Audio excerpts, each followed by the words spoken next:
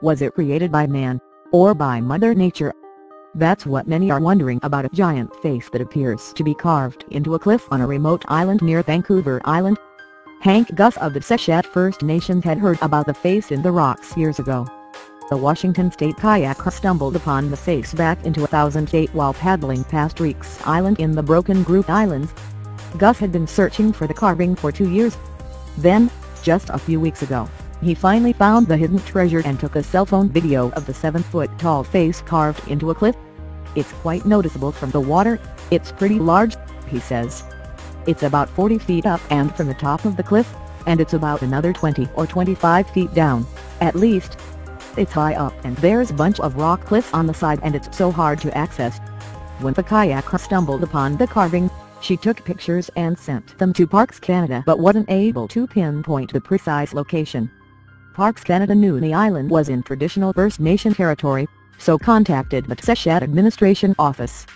Gus finally found the carving a few weeks ago. He says, to him, the face appears to be glowing, and is perhaps a symbol of wind. The face reminds him of the wood carving on the door of the Tseshaht Administration offices. It's something really similar to this face in the rock. Its name is UGI and it describes when it's blowing the wind, it's sharing the history of our ancestors and keeping it alive, he explained. Now Tseshaht First Nation and Parks Canada are trying to solve the mystery of how it got there. Did someone carve it, and if so, when? Or is it a natural rock formation that only looks like a face?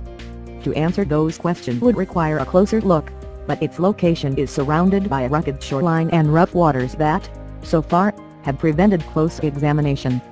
So for now, the mystery remains, which is okay with Parks Canada CEO Alan Latourell. The mystery is what makes the face so fascinating, he says, and it's what will probably attract visitors. It's really a great discovery, but it's also an inspiration for all the visitors that come to Broken Group Islands, he says. For Gus, it's a discovery that may help him learn more about his ancestors. It doesn't matter if it's natural or man-made, he says. It just looks really nice to share with others who come and visit us.